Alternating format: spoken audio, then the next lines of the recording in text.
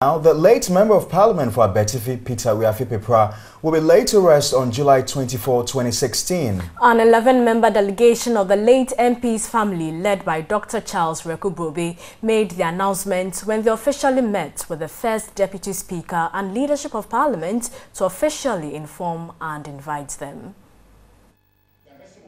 The family said the final funeral rites would take place on July 23 and 24 at Abetifi in the Eastern region, but the location could be subject to change if Parliament so wishes.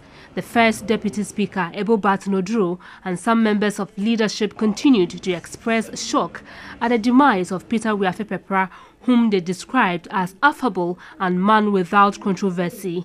The first Deputy Speaker said they have requested that the clerk puts in measures for members to go through periodic health screening in order to improve on their health status.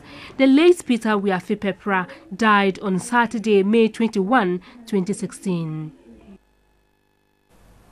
May his soul rest in peace.